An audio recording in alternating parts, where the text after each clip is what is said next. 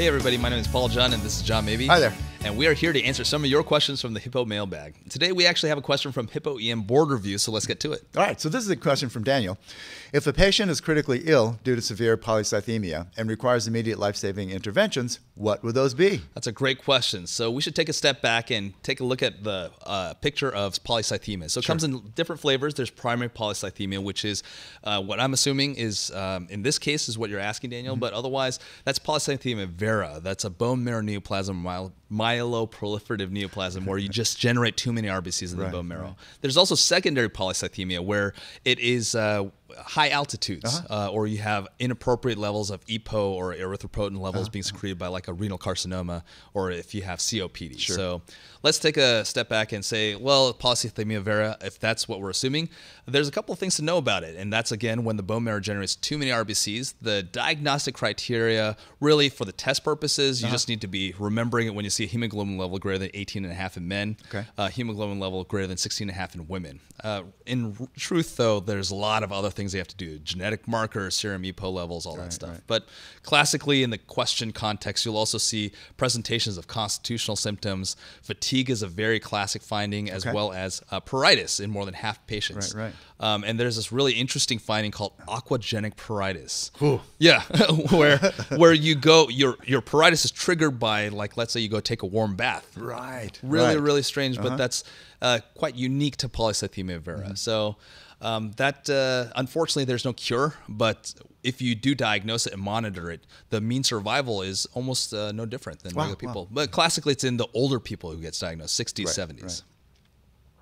So in that process, then you're thinking about like this hematocrit and this hemoglobin level at these, just like outstanding amounts, right? So what do you do with that kind of like viscosity of the blood? How do you address that? Yeah, so just like you were talking about, there's sludging. It's almost like honey running through your veins and arteries. And so it can lead to a lot of thrombotic complications. It can be on minor levels, like microvascular thrombosis, where you have this other unique finding in polycythemia vera called erythromelalgia. Did you just make that up? Yeah, that's right. It's a word that I made up. No, it's really microvascular thrombotic complications in your extremities. And so you just have swelling and plethora, really redness, and it's very, very painful.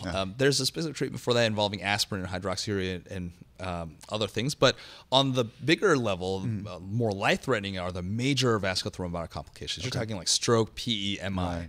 And those are the ones that you really have to be concerned about.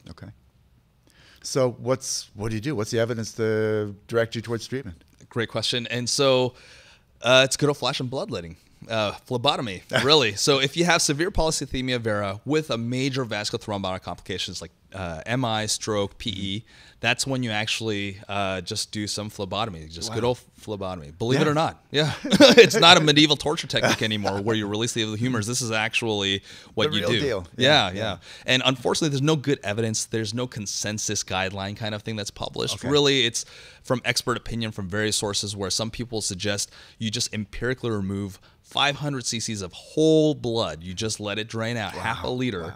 They will recommend replacing that volume if you can with isotonic fluids, just to prevent postural hypotension. But otherwise, some other sources will say try to phlebotomize till you reach a target of hematocrit less than 55%. Again, a little arbitrary still, but there's no good evidence that's what the targets are. So after you suck out all this blood, how about like the thrombotic complications? Oh, right. So, well, while you took care of the polycythemia part and the sludging, the actual sequelae of the actual major thrombotic complications like the stroke, MI, PEs, they're unchanged. The treatment's unchanged. It's per the current guidelines for those individual things. So that's pretty much it. Good to know. Thanks for the question, Daniel. And until next time, check in for more questions that we'll answer through the Hippo Mailbag. Thanks. All right.